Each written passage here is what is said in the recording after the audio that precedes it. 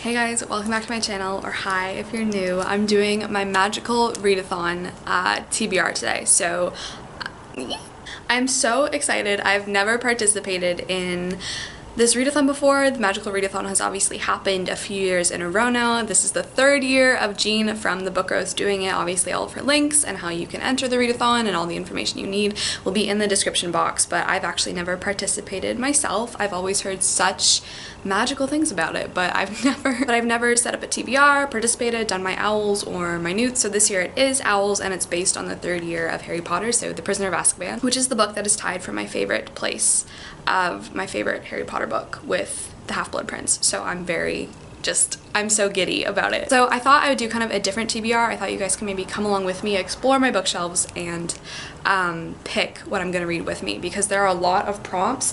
Basically what you do for this readathon, this is gonna be the shortest explanation ever. Basically you pick a wizarding career off of a list that Jean provided, and I'll tell you guys what I picked, but for that career you have to sit your owls, and to complete your owls or sit your owls, you need to kind of have the subjects that your career requires, and then those subjects translate to prompts that help you pick your TBR. So it's really easy once you get into it, so I'll just explain what my career is. I'll put it right here too so you guys can see, but I was really conflicted. I really wanted to be a Hogwarts professor, but I don't know if I wanted my April TBR to be that stacked and kind of crazy, so in the end I did go with a Magizoologist. A Magizoologist is a person who dedicates their life to studying, investigating, and protecting magical creatures. It's a popular career with many possible subpaths. The majority of wizards decide to focus on a specific favorite species after a couple of decades of studying a broader spectrum of fantastic beasts. However, general Magizoologists are also highly sought after by many institutions. So the key traits for this one are care, gentleness, and perception. And then the owls that'll have to sit is obviously care of magical creatures, charms, herbology, and potions. So I'm really excited, and this year Jean actually added kind of add-ons to this world and to kind of complement your career or whatnot, so I actually picked one of those, or maybe two of those as well. I don't know. So for...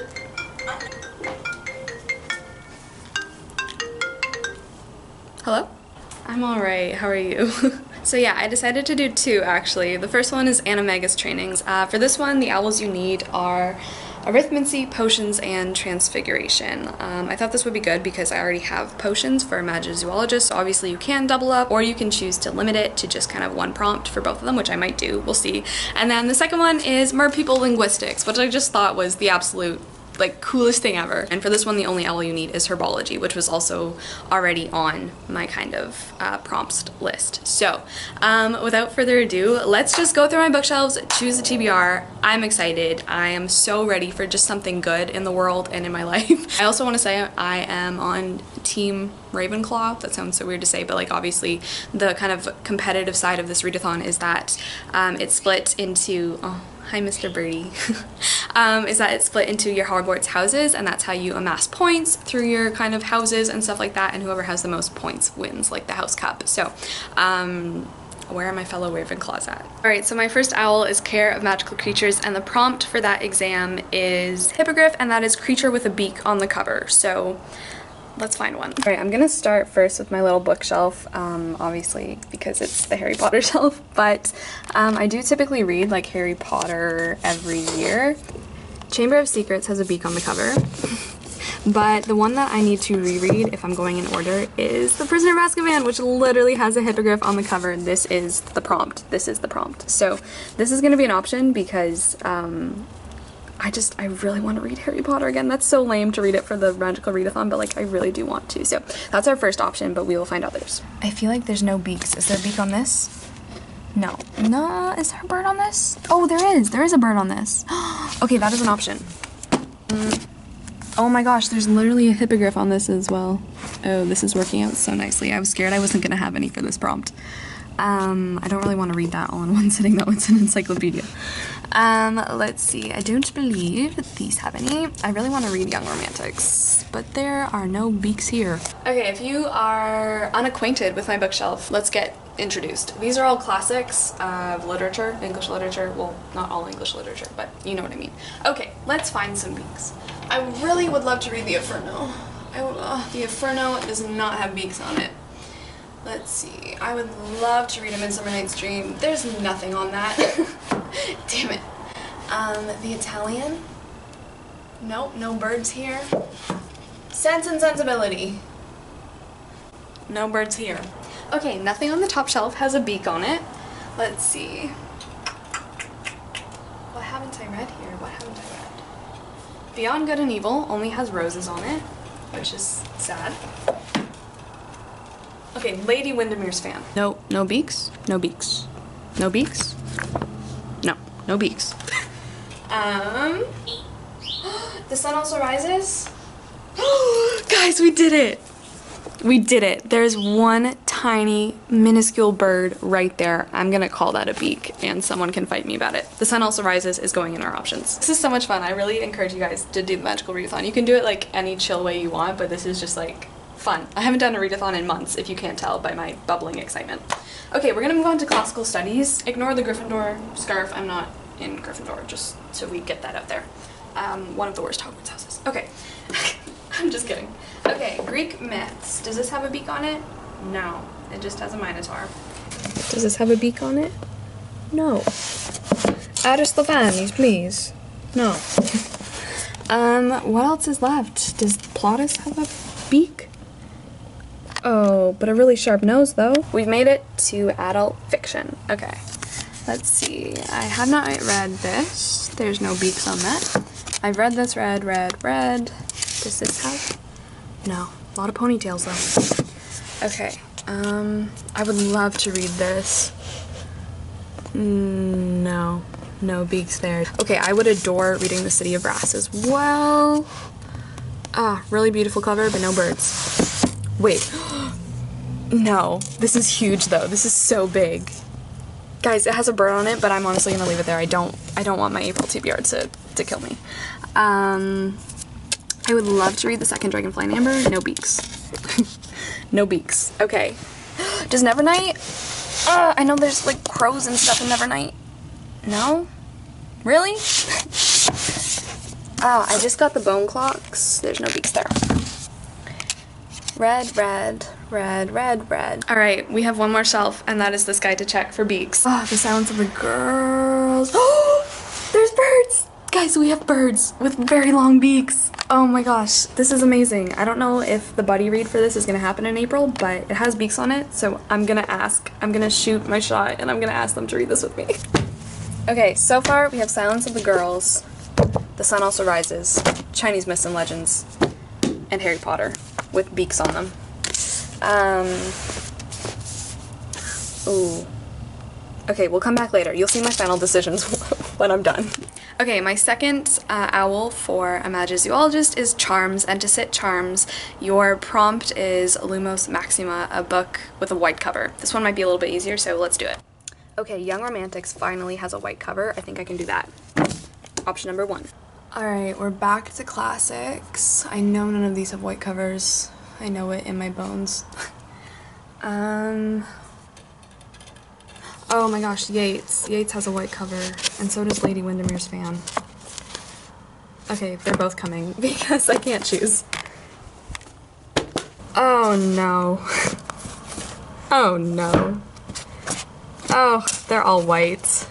Oh no, guys. I do want to reread Letters to a Young Poet. This is my favorite, I don't know what to call it. This is my favorite collection of letters ever written in the world. I have 2 translations. I want to reread both translations. Damn it, this is so hard. Okay, let's do Stories of God. I don't know. All the classics. I read this. Oh, If Not Winter. She's coming. This one's really easy. Okay, my next owl is Herbology, which the prompt is Mimbulus Mimbletonia, a book that starts with an M. Okay, we're gonna shake things up. We're over here now. We have the Venus Throw, the Amber Row, the October Horse. Nope. I've read all of these, but I would be down to reread Matilda. So good. Okay, no M, no M. I've read The Mysterious Benedict Society, which was really great. Okay, we have some sci-fi. No M's, no M's, and no M's. Random Pack of Glitter. Skyward, unfortunately, that is not an M. Untold Legacy, The Raven Boys. Oh, guys, what is happening? The Eye of the World, The Invasion of the Tearling, M. Where are my M's at? Not here. Okay, wait, I literally just thought of the perfect one. Yes, Medea. Yes. Okay, that's going in. Okay, that's definitely going in our option. Oh, and Macbeth. Oh, guys, this one's working out really well. Yes. Okay, so our next owl that I have to sit is Potions. That is the last owl for Magizoologist, and that prompt is Shrinking Solution, which is a book under 150 pages, which, bless the gods. Okay, let's see. Under 150, Beyond Good and Evil is over. The Crucible is 130 pages. Is that it? Just The Crucible? I feel like it might have to be just The Crucible. So for Animagus training, the first owl you have to sit is Arithmancy, and the prompt for Arithmancy is magical qualities of the number 2, balance and opposites. Read something outside your favorite genre. So my favorite genre is dark academia and historical fiction, so we shan't read those. My favorite genre is definitely not nonfiction, so I could read the Italian dictionary. Or I could read this, which looks fun. I'm not really feeling it right now. I just want to read Harry Potter. So far we have no YA in this TBR, or middle grade, so I know I might be doing something with this book in April. So this one might be an option. I'll see though. I have to talk to someone about whether something is happening with this book or not. And then what could be another option? Seeker, I have not yet read, by Arwen Ellis Dayton, so that might be an option. Because YA definitely is not my favorite genre. But, oh, The Enchanted Sonata though. The Enchanted Sonata is one I've wanted to read for forever. So maybe these two. Okay, these two will be my picks. The other subject for Animagus was Transfiguration, and that prompt is an Animagus lecture, book or a series that has shape-shifting in it to some capacity. This one's gonna be really hard. Like, obviously we have a werewolf in here, so that could work. I don't think we have anything in nonfiction, probably, because it's nonfiction and... Oh, wait, I have the perfect... Yeah, guys. Yes. I think this works perfectly. I am so excited that this can go on this TBR. I literally want to read this one. No other options. It's going on. I already have a lot of options for potions, and then I already have a lot of options for herbology, which is the one you need for Mer People Linguistics. So I will choose from all of these books, and I will get back to you. To get this straight, these are my options for Care of Magical Creatures with a beak on the cover. These are my options for Charms, a white cover. These are my options for Herbology, which is titles that start with an M. These are my options for Arithmancy, something outside your favorite genre. This is my option for Potions, a book under 150 pages, and this is my one option for Transfiguration, a book with shape-shifting. So, if you recall, I do need 2 of Herbology and 2 of Potions. Okay, so for the beak on the cover, I'm gonna eliminate these 2, and then it's gonna be between these 2. For the white cover, I'm gonna eliminate Young Romantics. I'm gonna move Lady Windermere's Fan to that category. And then I'm left with these 3. For this, for Potions, I'm gonna eliminate Macbeth, and then I'm left with these 2. Alright, I finally made all of my choices, and they're kind of a lot, but I'm really excited, so let me just run through it really quickly and show you guys what my magical readathon TBR is going to be to sit my owls to become a Magizoologist in my 3rd year at Hogwarts as Ravenclaw. Okay, the first one is obviously Care of Magical Creatures, but this one is hesitant just because I haven't asked anyone if they actually wanted to buddy read it in April, but I'm guessing they're gonna be good sports and say yes. First book in this readathon that I picked was The Silence of the Girls by Pat Barker. This was actually gifted to me by Carolyn for Christmas. I have her note inside. It's lovely. Thank you so much. Thank you again. So if you don't know, The Silence of the Girls is a retelling of the Trojan War, and it kind of works its way around around the lives of the women who are basically silenced in the Iliad and don't get much of a story. I know we're really following Briseis in here, who is kind of a prisoner of Achilles and taken by the Greeks, and all the other women who obviously are silenced in and throughout the Iliad. So I've heard really, really great things about the silence of the girls. It's obviously not the silence of the geese, because... So this is the first book that I picked for this readathon. If for some reason the buddy read doesn't happen, I will be obviously reading Harry Potter and The Prisoner of Azkaban, because I had to put it on here. I love it so much, and I really want to read it. It's the third year of the readathon, third book, and this is kind of my dual option, if you will. So for charms, I ended up picking If Not Winter, Fragments of Sappho, translated by Anne Carson.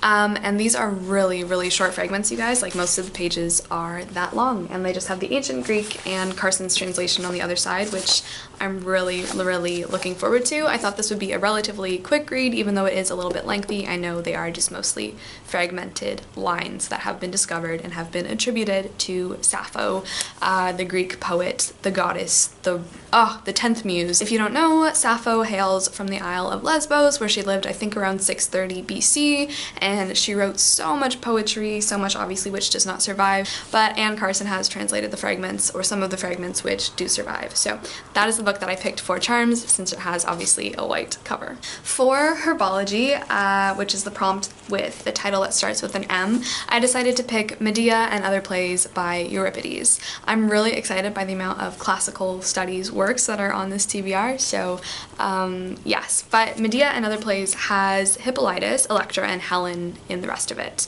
This will be my first time reading Euripides. He is the last of the three kind of major Greek tragic playwrights that I haven't got around to actually reading myself. Obviously I've read snippets and lines, but never the whole plays in their entirety, so I'm just really excited to get into these. Yeah, it's gonna be really tragic, really fun, and I'm just really excited about this one. For Potions, which was a book under 150 pages, I ended up switching a lot of things around and adding books to different categories because they just fit and worked out. So in the end, I picked Lady Windermere's Fan by Oscar Wilde.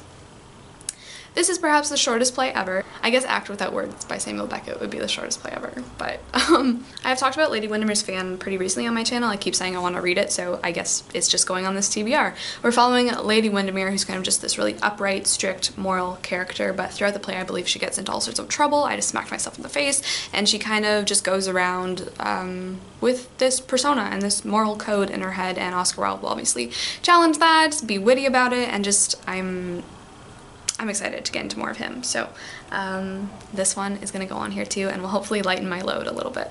So those were all the books that I'm going to read to fulfill my Magizoologist career. But for Animega's training, the first one for that was Arithmancy. I did end up picking Anne of Green Gables by Lucy Maud Montgomery. This is the only YA or middle grade on here. I think something might be happening with this, but if not, I will switch it up and show you another prompt that I have ready. Just because I don't know what the plans are yet. It's all up in the air, but I'm very excited. I think everyone knows who Anne of Green Gables is. I can't believe I've never read this book, so this is the one that I chose for Arithmancy. If somehow that doesn't pan out, I decided to have a little other option waiting, which is Chinese Myths and Legends by Chen Lanchan. You guys know I always put this on like books that I really want to read right now, and then somehow just don't pick it. So it's also going to go into my prompts for Arithmancy if Anne of Green Gables doesn't pan out. But this is just a really nice, beautiful, illustrated copy of a whole bunch of Chinese myths and legends. I will not complain if I have to read this because I really, really want to. The other prompt for Animega's training was another Potions, which I decided to also kind of double up. I don't know if I'll get to them all, but just so I have two options in case I want to expand my TBR, I chose Stories of God by Rilke. You guys know I've also been talking about this pretty recently, so I just decided to put it on here. There are a bunch of short stories by my favorite person in the world, my favorite poet, my favorite author, Rilke.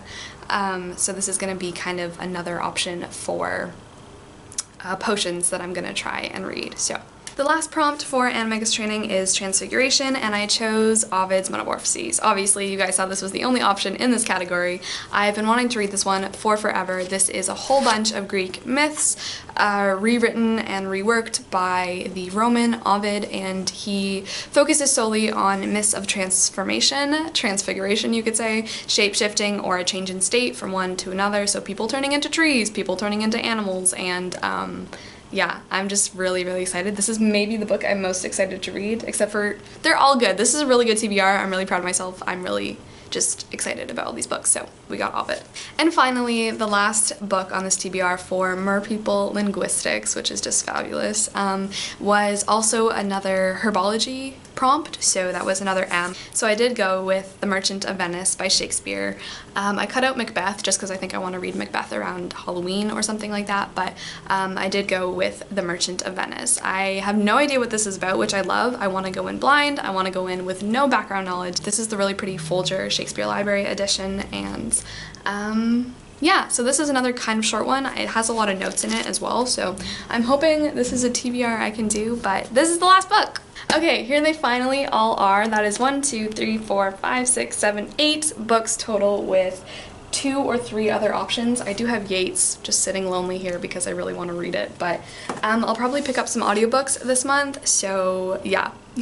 I'm really excited to read all these. I'm gonna try my best. I'm just really hoping and praying and hoping some more that my concussion will go away and that I'll be able to fully read at 100% of my brain's capacity very soon, which is why I've created this TBR. So definitely let me know what your guys' TBRs or what you're reading, or if you're doing the Magical Readathon, let me know. I'm honestly really, really curious what you guys are reading, and also what careers you're doing, if there are any fellow Ravenclaw Magizoologists or just Magizoologists in general.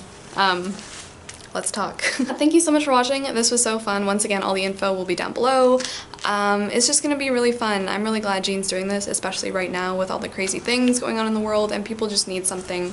First of all, people need something to do, but second of all, it's just really fun, and it's gonna be like, I think it's gonna be a really good time, so I'm really excited. She's put so much work into it, and I'm gonna try to put as much work in with my TBR. So thank you for being here. I really hope you guys are just safe and healthy and happy wherever you might be on this planet, and yeah, I will see you guys in my next video. I will also be doing weekly vlogs, obviously, so if you want to see if I manage to read all these, the trials that I will go through will be in those vlogs. So I will see you guys in my next video. Ciao.